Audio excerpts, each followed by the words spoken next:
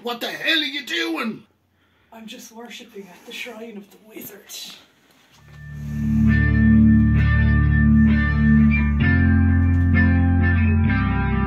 Welcome back to our channel, everyone, Spinning Prog. So today we are going to be doing the classic era of Uriah Heep. As we can see, the fabulous Mick Box is here behind us, the wizard. Yeah, we had the good fortune of seeing the Heep last year, didn't we? We went to Manchester in the UK and we did the double. So over 2 nights we had Steve Hackett one night and Uriah Heep the next night, which was quite an experience. And I have to say, Tara went insane. I didn't know what went wrong. She ran down the front of the stage.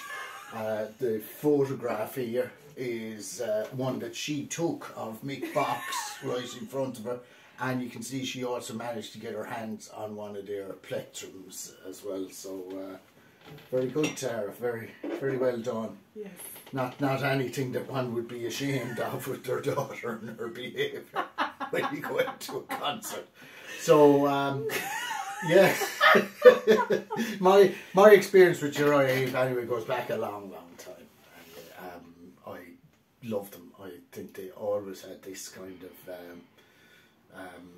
how can I put it? There's a kind of a balance between heaviness and a slight progginess with this band, which is brilliant. And I love that sometimes they lean a little bit towards the theatrical in the music. Which is what sucked me in, of course.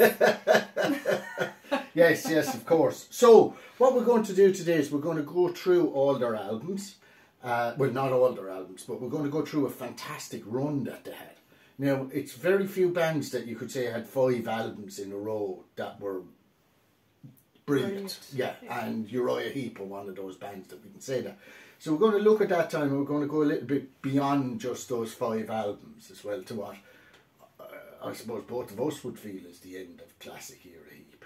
Okay? Yeah. So anyway, we're going to start with the first album, which is very heavy, very humble, named after Uriah Heep. Yes, I'm sorry about the state of the cover, it's pretty wrecked, but as you might gather, it's one of the originals that came out in 1969. So, yeah, what do you want to say about this one, Tara? This is a hard hitter for a first, I think, anyway. It starts off with Gypsy. Absolutely fantastic song, really gets you going. And for the prog lovers, Ken Hensley comes in on his Hammond organ in the middle of it. And then Mick Box comes back in with his guitar and just beautiful. Just a great album overall for their first album as well. Like, yeah. Absolutely brilliant. Yeah, I mean, it's a very strong first album when I think 1969, your first album. Yes did their first album in 1969 as well. And I actually think this is a stronger album. Yeah, for a first, absolutely. Yes, so I think they kind of found their feet very quickly in their style. Yes, yeah, and I mean, one of the amazing things about this is there's a lot of kind of different styles that blend across the album. I believe they were originally called Spice because they had a little bit of everything in the mix when they played. And you can kind of feel that in this album. There's bits of blues, bits of rock, kind of proggy bits, folky bits, all sorts in it. But it does work quite well. Absolutely fantastic band of musicians. Okay. So up next we have Salisbury. First of all, this cover is brilliant. I love it. Like. I love the cover myself. I remember seeing it somewhere and wanting it. I feel this is where they started to get really proggy.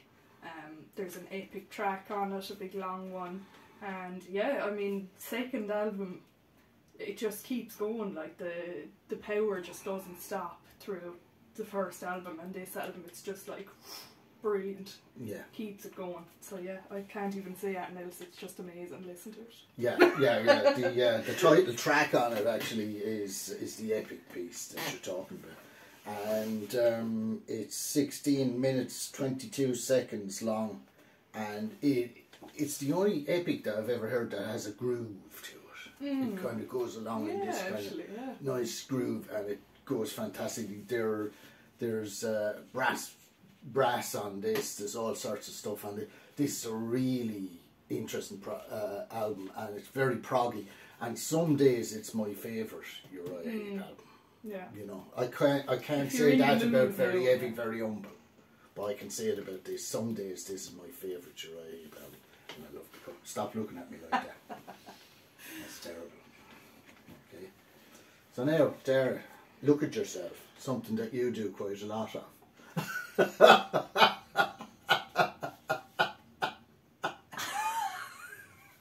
Okay.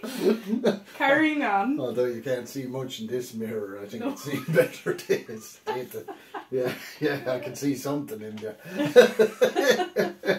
I'll start this one off then. Yeah. This is an amazing album. This is, to me now, kind of more consistently, this is kind of my number one. Yeah. Uriah Heep album. Title track, Look at Yourself. Absolutely killer stuff. July Morning. Epic piece of music, fantastic. David Byron is really kind of coming into his own on this album. So you can see there's a kind of there's a cohesion coming between Mick Box's playing, Ken Hensley's playing, and David Byron's lead vocals on this album. It's absolutely astounding. Love it all, tears in my eyes. Just fabulous album. Tara, what do you want to say about it? I feel the exact same. It's brilliant, and July Morning is probably one of my top tracks by The Heap as well. Yeah, it is. It's one of those great songs. Yeah. But then we come to where they move into the more fantasy era. So Tara, do you want to take that? This is when Roger Dean comes in and does the cover. As we can see, it's Roger Dean. It's absolutely amazing, of course. So this is where the theatrical team comes in that Dad was talking about at the start. You have the story of the wizard starts to come in, and you know they kind of start to go into acoustic-y songs and you know poetry kind of lyrics by David Byron, but it's really good, like. And as someone with a crazy kind of imagination like myself, I absolutely love this one. And this is what really started to pull me into the Heap and made me want to discover more from them. So yeah, absolutely love this one. Yeah, and what I would say about it is, I mean, track wise we've got, let's see, now I'll have to put out the thing showing my age, I can't remember it off the top of my head. So yeah, Circle of Hands, Easy Living, I mean, great rocking number, yeah. Rainbow Demon, The Spell, Paradise. She kept asking me at the concert we were at every time they'd start. So is that Rainbow Demon? Is that Rainbow Demon? That, you know? Is this because the cat just belted it? Yeah, that's terrible. Yeah, absolutely amazing album. I would find the lyrics, like Tara said, you know, you could read it as fantasy, but I can also read somebody who's trapped in a kind of a very unhappy relationship in this. Because the person is kind of trapped by the wizard and has to get out from under the control of the wizard. Yeah. And there's a lot that kind of goes on like that. Yeah, I have experience. Okay. Right, I'll leave you go with this one, Tara. Go ahead. So this is my favourite album by Uriah Heep. One of my favourite Roger Dean covers of all time too. Absolutely gorgeous. So this is where they really start to incorporate that theatrical theme with the rock and roll and proggy side of music. It kicks off with Sunrise, which is a brilliant song, and David Byron's voice, it just, oh my god, like it's like Ian Gillan. Yeah. Like it's absolutely fantastic, and yeah, great story throughout the album. And it ends on the magician's birthday, which is absolutely insane. And Mick Box has like a battle with the magician. Is it the magician or the wizard? It's the wizard is the evil one. Look, it's a crazy album, but it's fantastic. Okay. Yeah. I would say this is you know, they recorded this and Demons and Wizards in the same year, and I mean they're like two sides of the same album, basically. You know, Sunrise. Let's see what else is on this. The Magician's Birthday, Sweet Lorraine, etc., etc. But there's absolutely every track on here is fantastic, as with Demons and Wizards. You know, so the two of them, I would say, you've kind of hit the creative high point of this band with these two albums. And, you know, getting Roger Dean involved and everything is kind of them almost stating this. This is us being at our artistic zenith with these albums, you know. So, yeah, fantastic albums. And then, to follow it up, we have the live album, which I reckon to be one of the greatest live albums ever recorded. Somebody lent me this when I was about 15, and I remember I just couldn't take it off the turntable. And it was after listening to this that I had to find all the albums that all the songs were off. Yeah. So, you know, we've got Sunrise, Sweet Lorraine, Traveller in Time, Easy Living, July Morning, Tears in My Eyes, Gypsy, Circle of Hands, The Magician's Birthday, the famous rock and roll medley that they used to do at the end. Absolutely mind-blowing album. So, yeah, that's yours, Tara. You own that one, don't you? I do, yeah. So I heard it for the first time not long ago at all. Dad, we kept going to our local record shop, The Bunker in Cork. Shout out to John at The Bunker. We love John. And I kept seeing it there, and Dad kept going, Tara, you have to get that. You have to get that. I'm telling you, you have to. So I was like, okay, I will. I got it, and I had it on, and not once was I like, oh, like, Jesus. The whole time through I was just like, oh, I wish I was there. So yeah, it's definitely one of the best live albums I've ever heard as well, to be honest with you. Absolutely fantastic. Yep. And I would make the point that even though we're talking about the golden era of Uriah Heep, they're still a pretty good band to see live. Oh yeah. You know, for their age, and the people that they have in that band now, the musicians, are fantastic quality.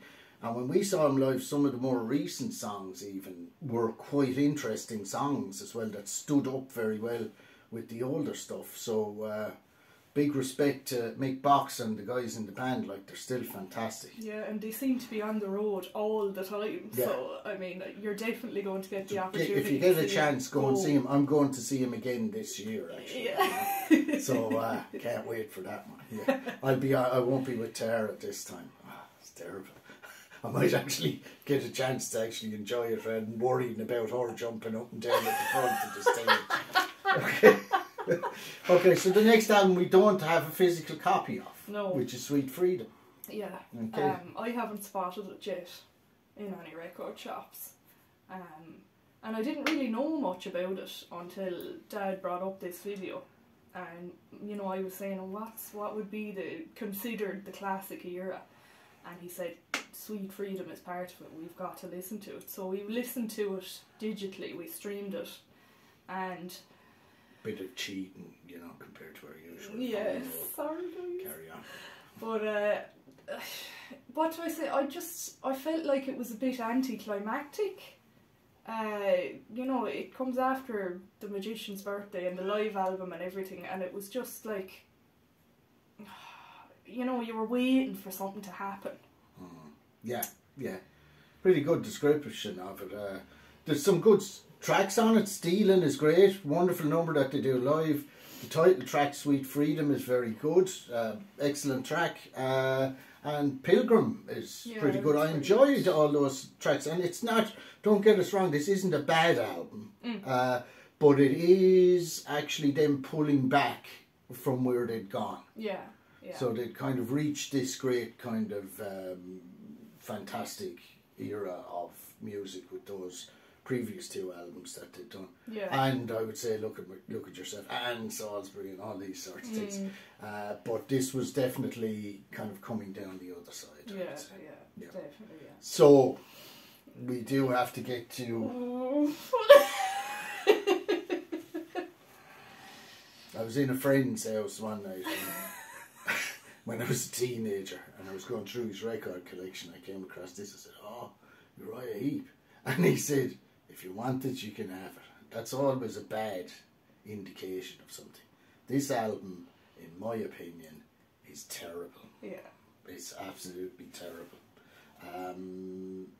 There's actually a song on here that says, "I'm so tired and I'm so uninspired," is the lyric, and I believe that was actually what was going on with the album. I love the cover. The cover is cool, great, yeah. with the statues, and then we have the band on. No, absolutely, I would not recommend anyone to invest any time and money in this album. If somebody out there likes it, well and good. These are just their opinions, you know. So yeah, the rest of them great. Now I've included this in the list because this album comes after it, which is Return to Fantasy. Again, a friend of mine gave me this when I was a teenager. I put it on. I was absolutely astounded. Side one of this album is amazing. Absolutely amazing. Amazing, like. By this time, sadly, Gary Thane had passed away, and he was replaced by John Wetton on this album. I think Gary Thane was like one of the unsung greats in bass guitar. He was absolutely astounding. So underrated. And it would take John Wetton to fill in for what he done with the band. This is side one of this album is incredible. I remember putting it on. Return to Fantasy, Shady Lady, Devil's Daughter, Beautiful Dream. Beautiful Dream. Just absolutely astounding. And it's like the soundtrack to a Hammer horror movie. It's absolutely amazing. I think with the title too, Return to Fantasy, it's talking about returning to the magician's birthday, you know, demons and wizards time. Although it's kind of not really a return to there, it's actually something kind of adjacent to it, but it's not exactly the same.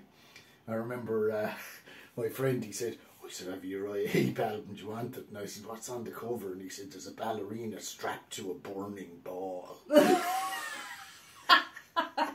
I don't want a description. But there you go, yeah, so that's Return to Fantasy. What do you think of it there? Again, side one, you put it on and you're just the whole way through, you're like, but you turn it over and it's like, what happened? Where did the energy go? Where did the power go? Like, it's very like, what are you doing, lads? Like, yeah, it's like it goes to Underworld on side two of it. You know, so so that's after that they brought out High and Mighty, which was again a downturn once again, which finished off the David Byron era with the band, and then they kind of went into the wilderness for some time before reinventing themselves in the early 80s as a kind of a metal band, a kind of new wave British heavy metal band somehow. And you know, they've always kind of kept themselves going like that, so I would really respect them. But I would say of these albums that we've just looked at, I would say really if you take anything from Very Heavy, Very Humble up until The Magician's Birthday, you've got fantastic stuff to listen to. Consistent. Oh my God. Of course, yeah, and a fantastic double live album that's in there as well. Yeah. If somebody wanted to start with Heap, I'd recommend to start with the live album. You know, or if you're a total weirdo like me, jump into The Magician's Birthday. Well, I would say the studio album to start with would be Look at Yourself. I just think that's a really rounded album that gives a look at all the kind of different aspects of Heap coming together. So yeah. And can I just say, David Byron, how underrated is that man as a vocalist? He was so talented. Yeah. And such a pity him and Gary Thane passed away so young. Yes, yeah. But I wish the two of them had a bit more recognition. Like, they're amazing. Yeah, well, I think the Heap should have been up there with the greats of that time. Yeah. And something I noticed about him when we went to see Steve Hackett and Uriah Heep, Steve Hackett was very kind of middle class bourgeoisie audience, and Uriah Heep was very blue collar. Yeah. And I think it might be something to do with that they're kind of looked down on a little bit when they shouldn't be. Absolutely, They're absolutely an astounding band. So yeah, go off, explore, contact us, let us know what your favourite Uriah Heep moments are, albums, songs, anything that you'd like to talk about. Is there another era of Heep that maybe we should be looking at as well that we're not really looking at? So please feel free to engage with us in the comments and let us know what you think. And a shout out to A Pocket Full of Heep as well, our great friend on YouTube who has them in his name because they are so good. Exactly, exactly. Yeah, so give us a like and subscribe to the channel, it helps a lot. And we'll see you in the next one. Yep, all the best. Bye bye.